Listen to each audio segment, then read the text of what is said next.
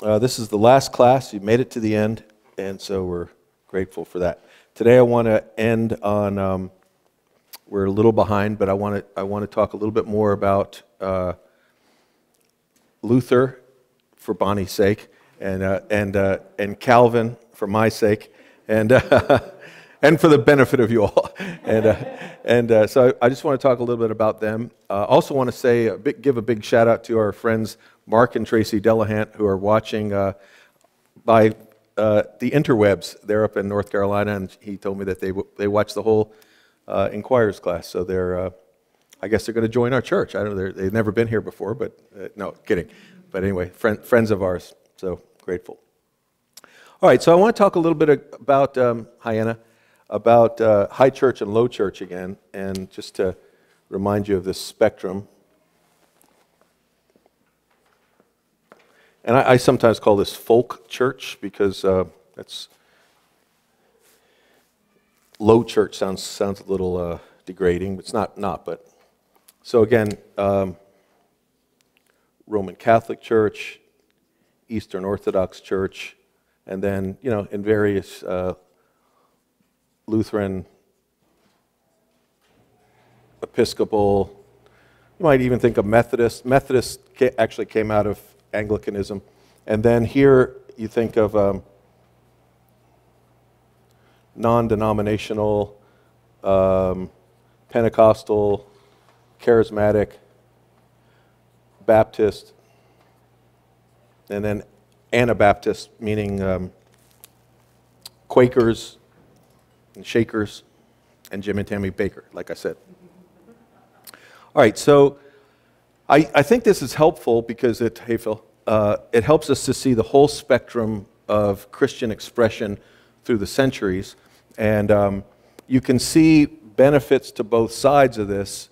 There's tradition here, there's continuity. We're always concerned about the next generation, and so this is an expression of the Christian church that is really focused on the next generation, passing on a body of knowledge and doctrine and tradition and practice, habits to the next generation. So that's some of the benefits here. Also, a kind of hierarchy and external authority outside of the local congregation, so that the local congregation has a court of appeal, as it were. Normally on this side, it's a bishop. And then on this side, again, freedom.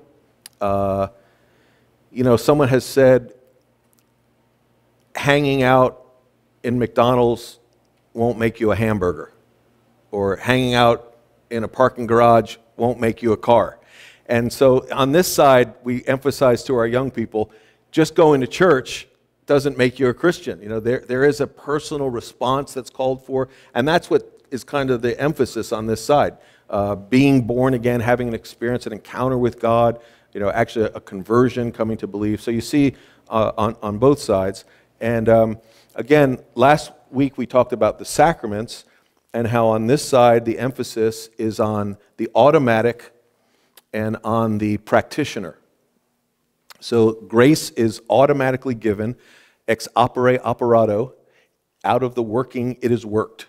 So if the priest who's been given authority from the church, who in some sense has been given the keys to the kingdom, the keys in the succession of Peter, if he does something, it's done. Again, if he baptizes you, then you have received the grace of forgiveness. And as we've said, we've been to Catholic funerals where we know for sure the person did not believe, but the priest speaks very confidently of the person being in heaven now. Why? Because ex opere operato. Faith was kind of instilled in them, as it were, or grace was given to them by the priest working baptism or last rites or extreme unction, as they call it, whatever. Again, on this side, well,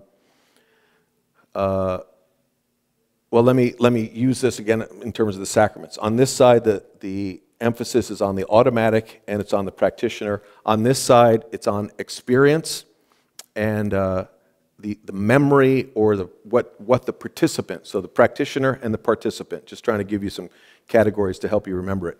Here's the emphasis is on the person who is undergoing the sacrament. So for instance, and I'm so conscious that I have a Baptist minister in front of me here, so I'm being very careful to what I talk about here, because I don't want Winston to come up to me and say, "You misrepresented me." But I want to remind. I know. I'm an offensive person. I want to remind everybody, and I met with Jonathan and Kara this week. Just reminded them, especially now in this particular juncture of American history. I think we have to be very careful to talk about us, meaning Christians. Because it's the us and them now. If we ever had the luxury of the us and them being the Presbyterians against the Lutherans, we don't have that luxury anymore. It's just us and them. It's Christians and the rest of the world. So, we need to, everything we have in common, we need to reaffirm to one another and really make that clear. So I know some churches are always splitting hairs in the pulpit, and there might have been a time for that. I just don't think it's now. Right now, we just need to be us and them. Us is the Christian church, whatever that looks like, whatever name you go by. So love the Baptists and the Charismatics, and even when John MacArthur writes a book against the Charismatics, that just kind of gets my hackles up, and I just feel like we need to be really charitable toward one another. I think it's attributed to Augustine, though I think he didn't say it. It was in essentials, unity; in differences, charity; in all things, charity. I don't know what the three things are, but anyway, you get it. All right. So we need to be centered on the unity, on the essentials, and charitable with things we differ. But that said, we are Presbyterians, and I've waited to the end to tell you what Presbyterianism is about. And what I would say here is the emphasis I don't think it's historically necessary to look at it that way, but it can be on the experience of the person rather than what we say. It points to a hill far away. What does baptism point to? It doesn't point, in our understanding, it doesn't point to the conversion of the person. It points to what happened as our bedrock hope on a hill far away. All right? So what is a sacrament? A sacrament is a holy ordinance instituted by Christ, wherein by sensible signs, water, bread and wine, those are the sensible signs. A holy ordinance instituted by Christ, wherein by sensible signs, Christ and the benefits of the new covenant are represented, sealed, and applied to believers. All right, so we're not pointing to me. This is not about I have decided to follow Jesus. This is about what happened on a hill far away. And that's what the sacraments of communion and baptism, in our estimation, point to. It doesn't point to something subjective that happens in a person. It points to something objective that happened at a point in history on a hill far away. And that's a little bit of the difference. And you can see how in America, where everything is subjective, and we talked about that when it came to relating to one another as members of the church, everything is subjective. I mean, even your gender is subjective now. It's like, how do you feel like a man or feel like a woman? Because that determines what you are. Really? You can see that in this overly subjective emotional soup in which we swim. This is very meaningful to people. And I'll share this. Jonathan and Kara met with me this week to talk a little bit about denominations and sacraments and what have you. And imagine a person who gets baptized and maybe second grade. How old is Monroe? 9. So he's in third grade? Fourth grade, all right. So someone around this age says, Mom and Dad, I want to get baptized. I believe the gospel. All right, so we bring him in and we get him baptized, and then end of middle school comes. And there's challenges and temptations that come at the end of middle school, and maybe he completely, I'm trying to be sensitive here and speaking in somewhat veiled terms about what those temptations may be. I don't want to give any ideas, But suppose he succumbs or she succumbs to temptation, and then coming into high school, he goes to a Fellowship of Christian Athletes get-together, And at the Fellowship of Christian Athletes, the gospel is presented, and he's sitting there thinking, I'm already a Christian. And he thinks, but I've really given in to temptation. Raises his hand, goes forward, and says to mom and dad, you know, when I was baptized as a second grader, it didn't really mean anything to me. And mom and dad say, oh, okay. But now I really believe. And so he gets baptized again. And then he goes away to college. And once again, you know, college is like a rite of passage today. And sadly, it's a rite of passage into sin for a lot of people, you know. So maybe this child who's baptized as a second grader, then as a middle schooler, then as a college student, he's partying and, you know, again, just living the worldly life. And his roommate says, hey, would you like to come to a navigators meeting with me one day? And so he goes, navigators? I don't really know what that's about, but I'm into the Navy, so sure, I'll go to the navigators. So he goes to the navigators meeting, and once again, it's a very thoughtful presentation of the gospel, now on his level as a college student, he's a thinker. Maybe some apologetic questions are answered for him. And he says, he calls home, Dad, I believe the gospel. I'm getting baptized at the next navigators meeting. Well, how many times does it have to be meaningful to the person to the baptism kind of sticks? Now think about this from another angle. And I shared this story again. We had a woman who attended this church. Her parents were members. She was the oldest child. She went away, very bright, studied English and English literature, and then ended up at the best college in Florida, University of Florida. Sorry, Jonathan, again. Sorry. That's where I went wrong. I know, that's where she went wrong. That's right. So anyway, she got into all kinds of isms and everything else, and she eventually would have said, I'm not a Christian. No, you know, if anyone would have asked her what are. She was into Buddhism, she was into some other things. She gets married outside the faith. They don't go to church. They got divorced. She moves back. She's going to work in the family business. And the parents invite her to church. No thanks. You know, not really into that. But, well, they keep on her, and then, you know, 6 or 8 weeks later, okay, I'll come. So I was telling Jonathan, I noticed her body language. I noticed yours too. And so as she's sitting in church, she's like this. You know, not like this. Like this. You know, just really, really uptight, you know. And so then she comes back the next week. I was surprised. And then the third week and fourth week. By about the 6th week, I see her lips just kind of moving a little bit with the hymns, like they're coming back to her. And her hands are now like this. And she's holding the bulletin and reading the songs. And then a couple weeks later, she calls me, can I meet you for lunch? We go out to lunch. She says, the weirdest thing has happened. I don't really know you, but I've believed the gospel. Really. And she said, I completely stopped believing it. And I believe now.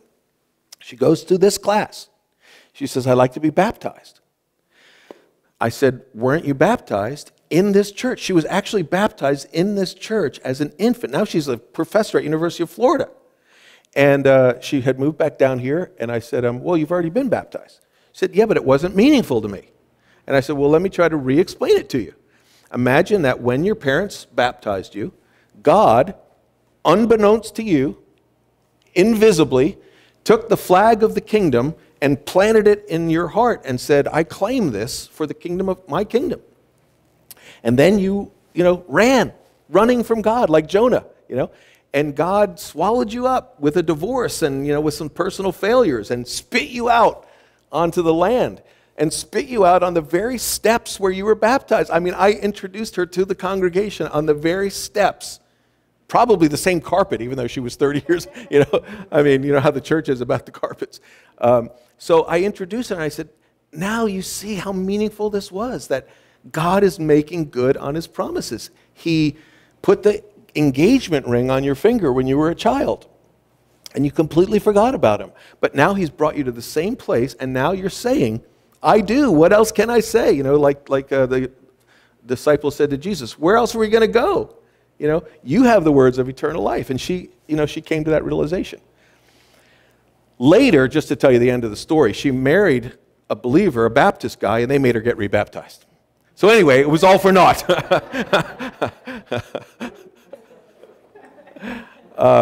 Anyway, I'm not trying to say anything bad about my brothers and sisters here. I'm just trying to help you see why we hold to what we hold to.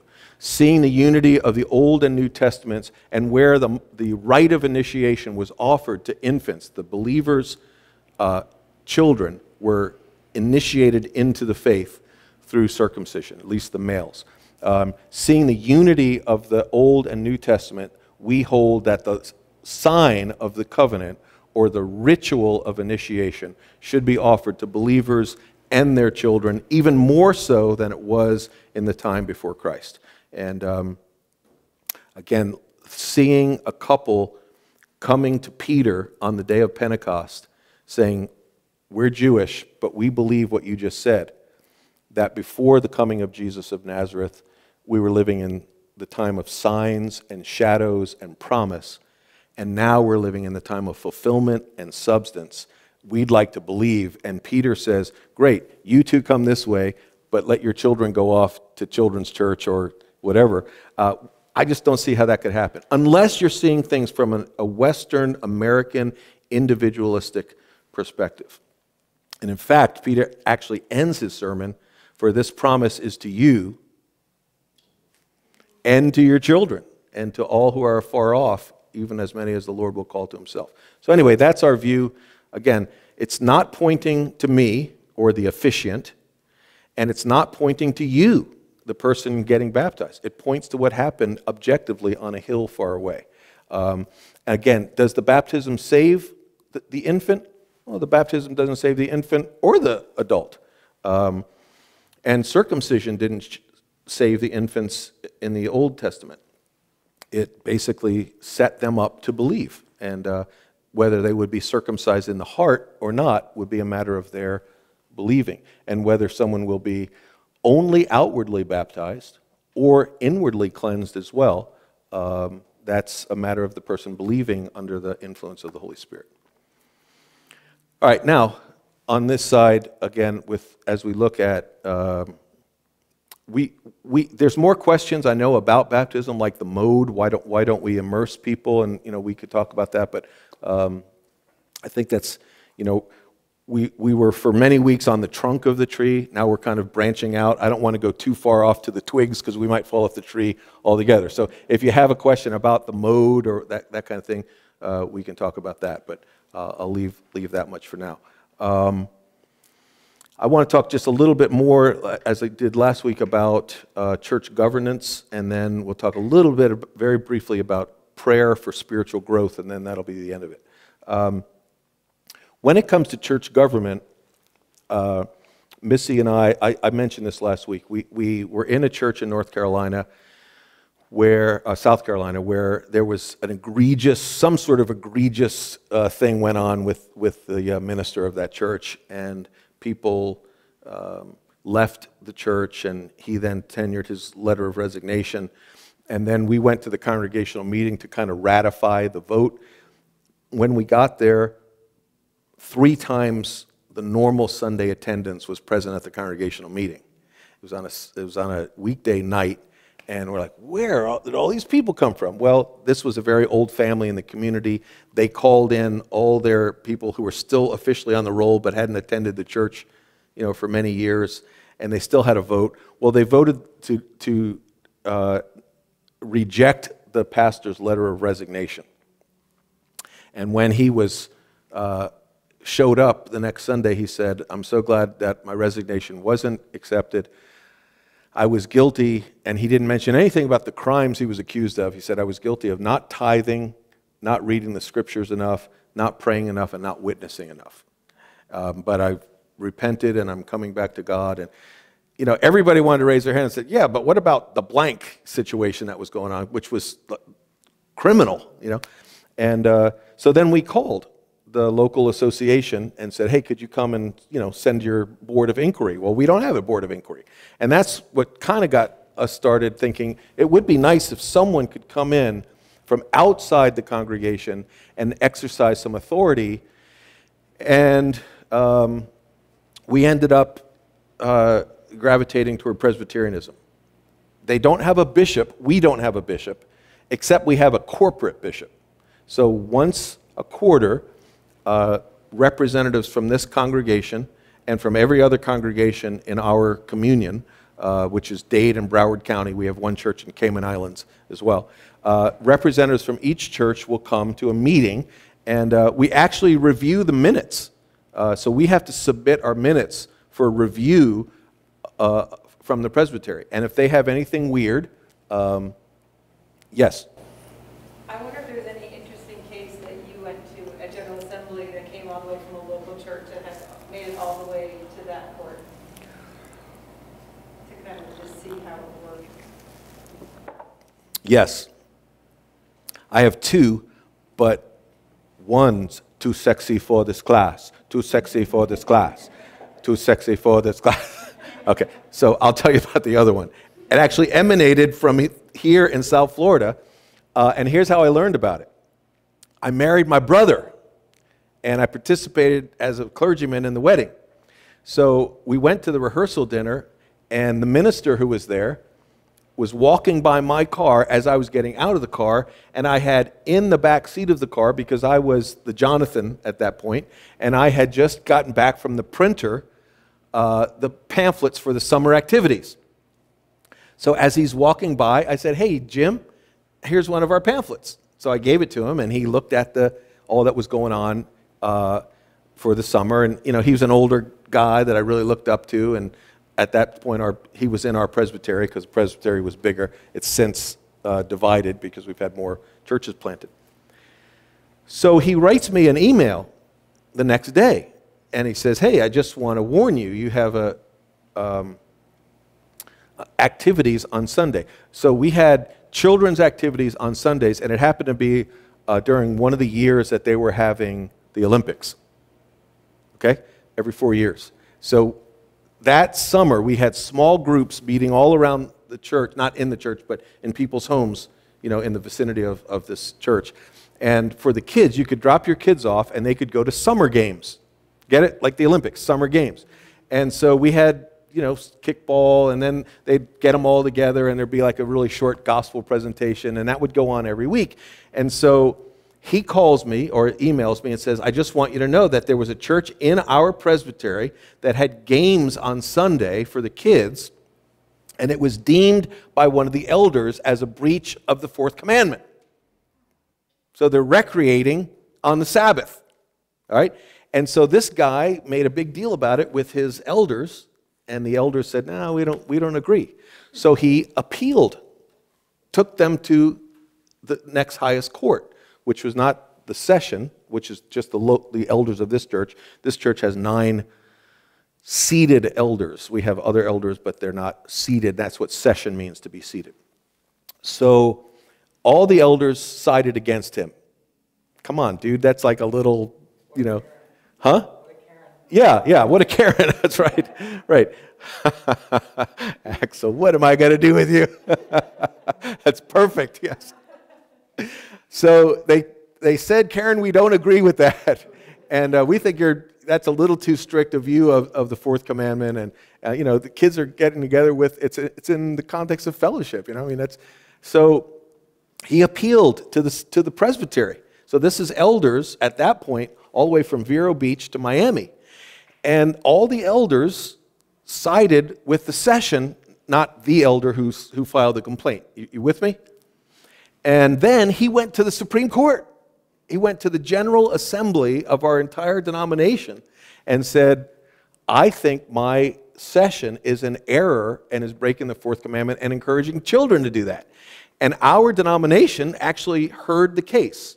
You know how we've been hearing about this election thing? Is the Supreme Court going to hear the case? Well, sometimes at the highest court of our church, they hear the case, and sometimes they don't, just like in the Supreme Court. Well, this one they heard, and they sided with the session. And they said to Elder Karen, "You're too strict in your view of the Sabbath, and this is really an exercise of fellowship." And, even some would say recreation is really what the Sabbath is about, in a sense, the recreation of all things. I mean, we're celebrating the first fruits of the recreation in Jesus Christ's resurrection. So I hope that is helpful. That just gives you one example of a case. There have been others. I mean, early in the founding of the Presbyterian Church, I think, Phil, you're from Alabama, aren't you? Then I'll say this was from Mississippi.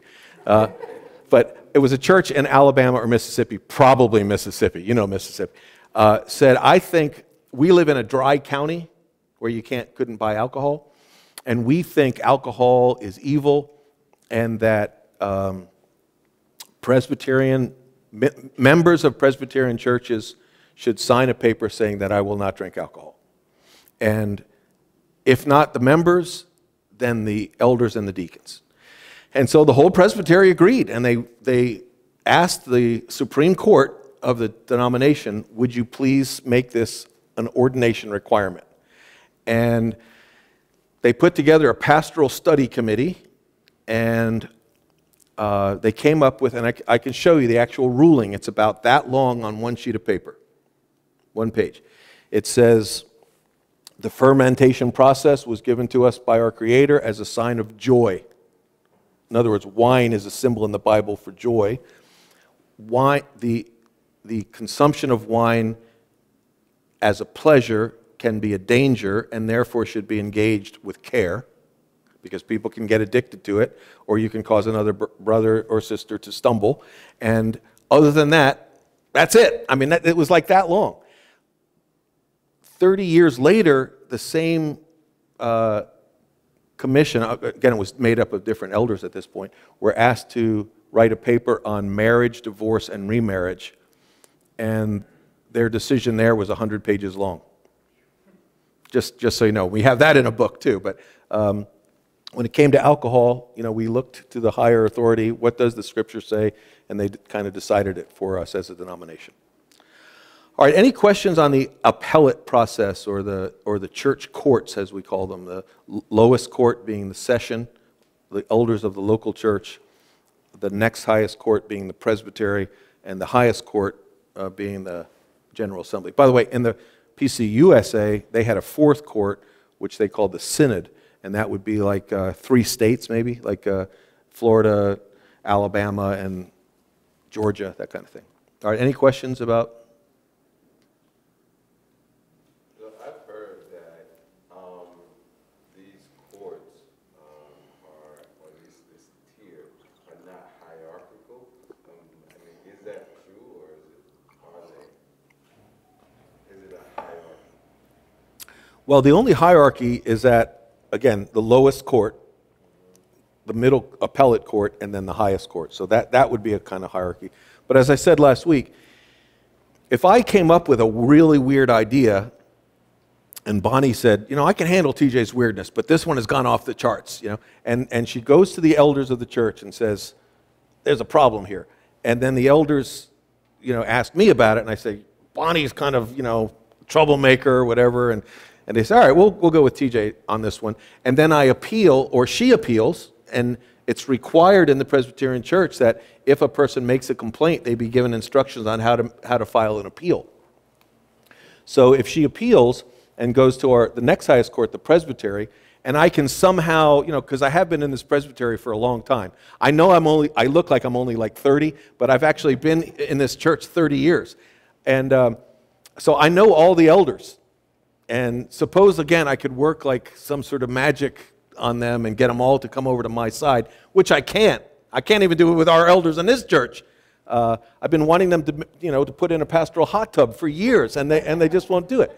But even if I could get all the elders on my side, if she appeals again, which persistent Bonnie would definitely appeal again, and goes to the highest court, there's no way I'm going to know 1,500 elders from all over the United States. So to me, that's the guarantee of the class.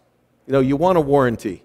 And if, Anna goes to put a new dishwasher in her apartment, and she goes to Home Depot, she's going to say to the salesperson right before she checks out, oh, by the way, is there any warranty on this Bosch dishwasher that I'm buying? And, she or he will say, yeah, there's a 6-month limited warranty for parts and labor or whatever. And, when we make a purchase, we want to see, is there anything behind the purchase to to protect me as a consumer. Well, you're not religious consumers, but we are asking you to make a commitment. And committing your whole life to people, is a big deal in a society where we don't like commitment. So if I were you, I'd want to say, TJ, that's a big ask that you're making. Is there any guarantee that it won't go weird? And I can point to this to say, yeah, I mean, if it ever gets doctrinally or practically weird, you can have a recourse. You can go to the elders, the appellate court, and even to the highest court. Yes? So what kind of an investigation do they do? Oh, if you ever want to see it, you can go online. Just look under Book of Church Order. In fact, if you search under 6 letters, this will come up. No kidding. BCO, then a space, PCA. That's all you have to do. BCO, PCA. It'll come up and you can read the whole thing.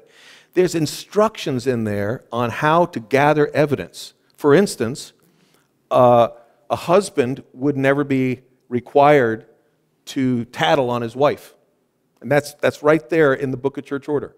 Evidence has to come by the mouth of 2 or 3 witnesses. All these ideas from the Bible.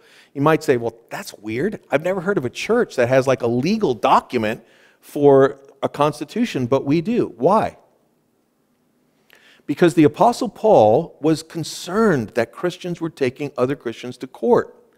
And, Joanna takes me to court, and then she says, that rat-fink guy, sold me a car, there was no engine in it. And then I say, yeah, but her husband's in the military, and Covenant College, and then, the unbelievers are like, I thought Christians were all about love. I mean, these guys are a bunch of hypocrites. And Paul said, you are defiling the gospel. Don't take each other to court. Settle it. And then he says, can't you put together a simple court? And the Presbyterians took that seriously and actually came up with the Book of Church Order. There was a time when two brothers, they're not blood brothers, but they're both believers. One attended this church, and another attended a Brethren church, which Brethren, by the way, also take very seriously the role of elders. They were buying houses, repairing them, and flipping them. Okay? 2 young guys. I mean, they were like 20. I think they read that book, Rich Dad, Poor Dad. Is it all right? So they read that book, and they're out there trying to score a bunch of houses and sell them. Well, right at the time when they bought a house, the one guy was called away, and the other guy did almost all the work. Then when they sold the house, he wanted a 50% share. And he said, hey, man, I would do it for you if I were here. I just couldn't be there. And he said, yeah, but I did all the work, and my family needs this money.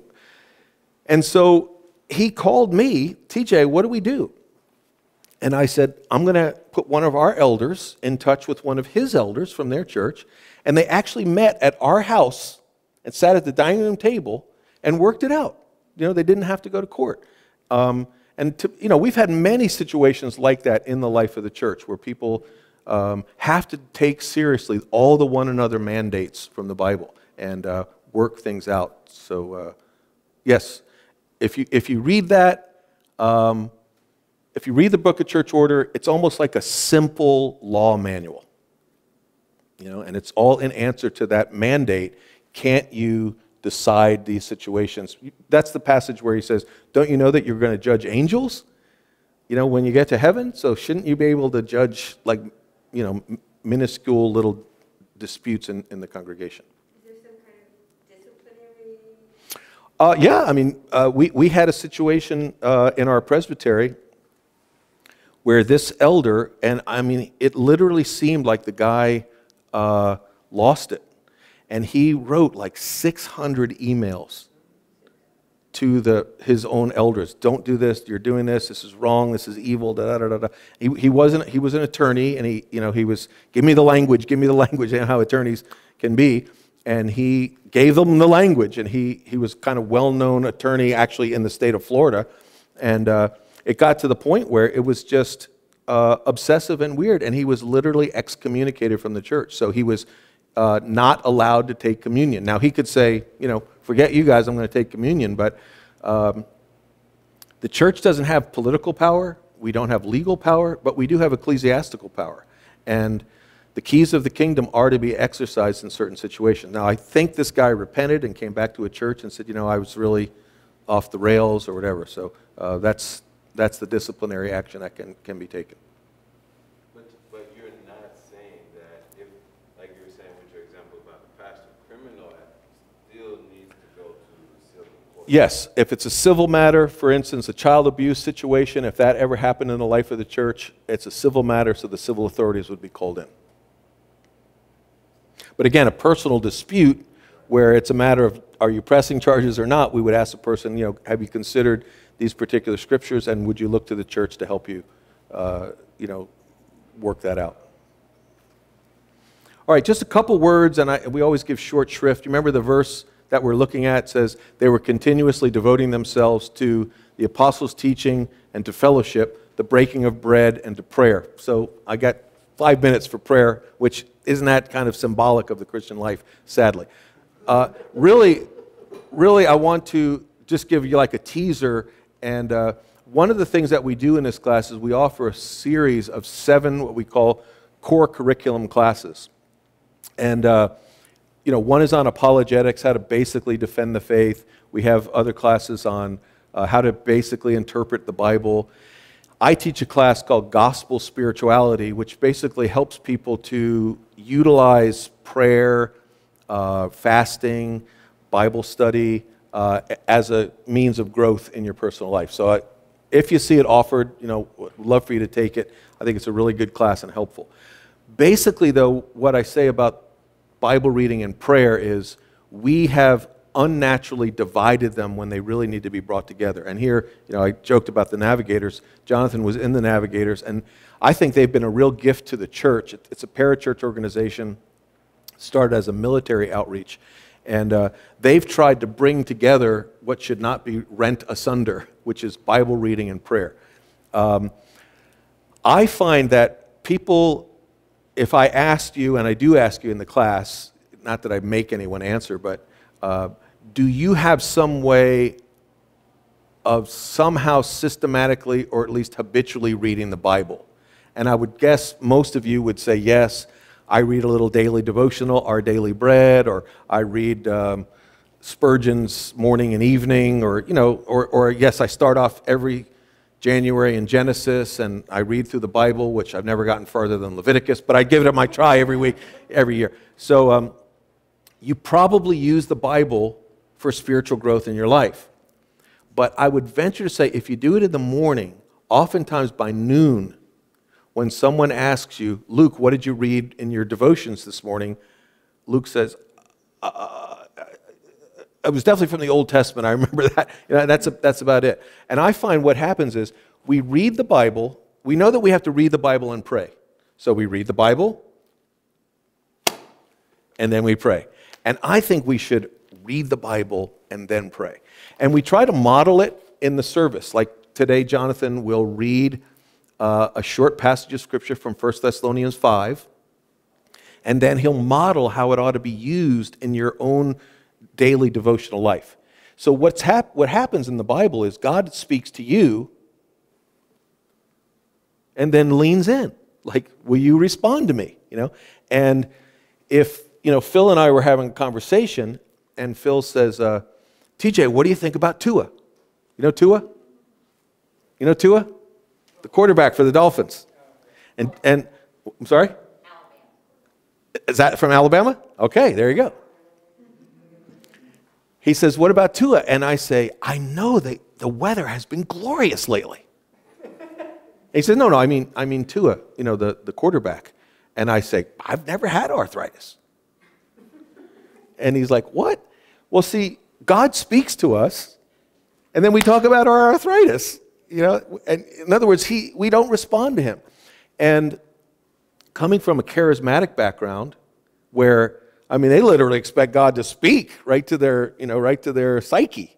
And when my dad learned I didn't believe in that anymore, he literally wanted to make an appointment with me to say, you can't have a relationship with God. Why not, Dad? What do you mean? Well, because a relationship involves conversation. God has to speak to you. And my response was, He speaks, he speaks, I respond. He speaks, I respond. Now I see it as, your emotions are speaking to you and you're responding to your emotions. At least we can both agree that this is God's word, So again, learning how to have God speak to you and then you actually respond back to God is key to prayer and Bible reading for spiritual growth. God speaking to you, you responding back to him. And I find that people, who have that Genesis to Revelation plan every year, you can read the whole Bible without relating to God. I mean, isn't that what Jesus says in the Sermon on the Mount? The three primary spiritual disciplines of the day, which involved up, in, and out. Up, when you pray, do not be as the hypocrites. Out, when you give to others. In, when you fast. That is when you try to bring yourself under discipline. Don't, rub ashes on your face and look around so that, Nicholas says, TJ, you look really bad today, man. What happened? I said, oh, thanks, Nicholas, but I'm fasting. And then he walks away thinking, man, that's a really spiritual guy. So of those three things, Jesus says all of them can be used as a false place of refuge where you're blowing the trumpet about your own spirituality and you're really not relating to God. And I find a lot of people read the Bible, but they're not really relating to God because they don't see it as a give and take conversation. God speaking to me and then I speaking back to him. So again, that's just a little preview of the class. And we do some exercises in that class. One is called Lectio Divina, where we actually look at the Bible together and then respond to it together. And I hope you'll take it. It's a good class. And that brings us to the end of our time. But this being the Inquirer'S Class, I'm willing to go beyond the time to answer any final inquiries. Any questions that you might have? Or yes? What were Calvin's issues? Calvin's Institutes were written when he was in his 20s, which... What did he disagree with? Oh, what are his issues? Yeah. Again, he wanted more reformation in the worship of the church because he thought that once you lose justification, as Luther said the church had lost, that the worship becomes superstitious and weird, and Calvin, agreed with that. He is known for his emphasis on predestination, but he himself said, don't wander too far into this because eventually you'll find it a mystery and you may lose your mind in the process. When you think, I'm totally responsible for my actions, and yet God is completely sovereign over every synaptic impulse that's going on in my mind. How can that be? And Calvin said, don't go there. You'll wander into a labyrinth and you'll never come out. So, I don't know. Yeah. No, I just, wondered why he went his way, that he must have had issues that he wanted to change something that he didn't like in order for it. Yeah, he basically just wrote, what we would today call like a systematic theology called Calvin's Institutes, 2 big, thick volumes. Wrote when he was very young. He had a, kind of a primitive word processor called a pen and a quill and ink, And so you just imagine these guys writing at that level when he's in his 20s. Just astounding. But all right. Well, thanks for being with us. Thanks again to Mark and Tracy for watching us from North Carolina. And go in peace to love and serve the Lord.